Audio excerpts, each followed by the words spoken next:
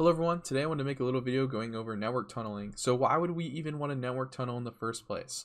So let's say we gain access to a web server using an RCE exploit, and now we want to do penetration testing on the localhost database server. How would we do that from our attacking machine using all of our normal tools, right? So this is where tunneling gets involved. Some pros and cons of SSH tunneling real quick. SSH is typically installed on a lot of Linux-based systems and even some Windows-based systems. Cons are firewall restrictions, so some networks block SSH traffic, limiting its use in certain environments. The pros and cons of Chisel are Chisel actually utilizes HTTP and HTTPS, making it effective in bypassing firewalls that block other types of traffic. It's also cross-platform. Chisel is available on multiple platforms. It's built in Go, so it has a lot of flexibility. Some cons, however, are you actually do have to put that Chisel binary on the victim computer along with a copy on your attacking computer. So now let's get into a scenario where we brute force the SSH user and we now start attacking a local website running on localhost. So I'm going to use Patinator to pretty much brute force this SSH server using the username Ubuntu. You can see that we are able to find a valid password, so let's go ahead and log in. SSH, Ubuntu, and then at the IP, and then we're going to pass that password we found.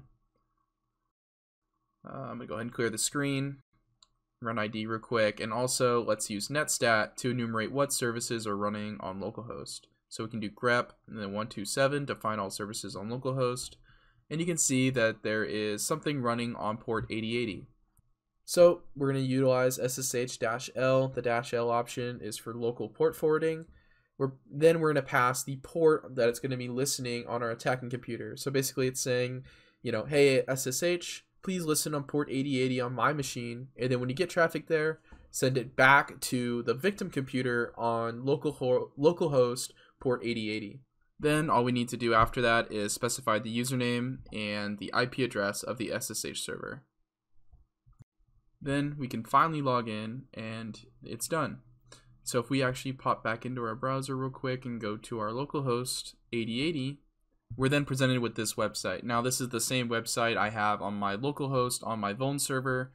And now as hackers, this is great because now we're able to run scans on our victim computer's localhost services.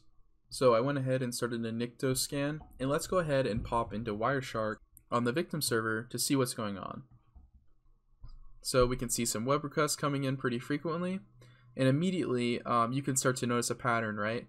So there's these two SSH requests happening between 64, which is the SSH server, and then the 110, which is my attacking computer, right? So that's the SSH tunneling, and then right after is that HTTP request to the local service, and then it's immediately sent back over the tunnel again. So this is very easy to detect compared to Chisel, which is more designed for firewall evasion. So now for this next scenario where we're using Chisel, we're not going to have SSH, and just for the lab's sake, just assume we were able to perform an RCE exploit on our victim computer, allowing us to start a reverse backdoor. So that's where this lab starts, with a reverse backdoor connection. So now let's get into how we do Chisel. So in this web page, I have the GitHub repository pulled up. You want to go ahead and scroll down and use the source install. So I'm going to go ahead and copy that. Now I already have it installed, so it's not going to output anything, but it should take a little bit and spew out some lines.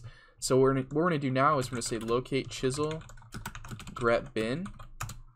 That's going to show us where Chisel is installed. And let's copy this to our downloads. So we want to do copy that file, and let's just put it in our current directory, which is downloads. And now what we're going to do is we're going to start a Python 3 web server. So python 3-m http.server.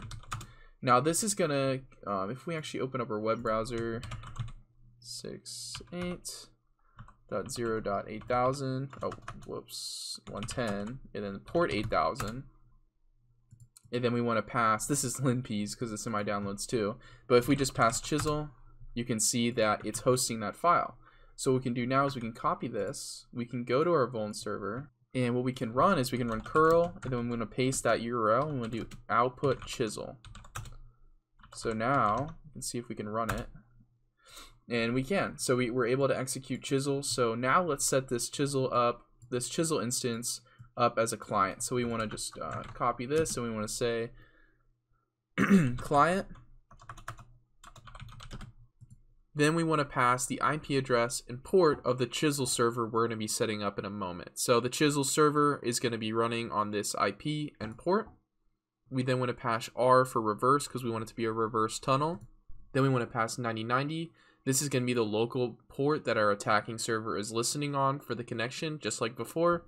If we go to localhost 9090, it's going to pretty much tunnel our traffic to localhost 8080, which we specify right after. So the localhost 8080, that's going to be the victim computer connection that we are tunneling. And then the reverse 99, that's the port we're sending it to. So a little bit different than last time. Go ahead and press enter.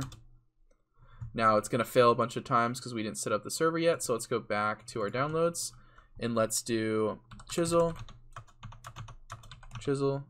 server reverse port 8080. So you can see it's listening. Hopefully this didn't time out. It's trying again in 12 seconds. So in around 12 seconds, we should get a response. And you can see now it's set up and it's listening. And if we open up our browser again and go to localhost 9090, you can see that same web page up once again. So now let's scan it using Nikto and open up the Wireshark traffic to see what's happening. So I'm going to go ahead and I'm going to open up a new terminal here. And I'm going to do Nikto -host. So I'm going to paste that URL. And let's go ahead and check Wireshark out. So you can see web traffic is already flowing in. It looks very similar as before, right? But instead of the SSH protocol, this time it's using TCP. You can see the destination port is 8080, which is our Chisel server. And if we actually follow this packet, you can see that it is encrypted, which is really nice. Chisel works by sending its data through HTTP or HTTPS like we talked about earlier, which is the same protocol as uses everyday web traffic. So since most firewalls are designed to allow this type of web traffic through, Chisel is able to blend in more easily. It doesn't stick out as much compared to SSH tunneling. So I hope you guys enjoyed this video, and I'll see you guys in the next one.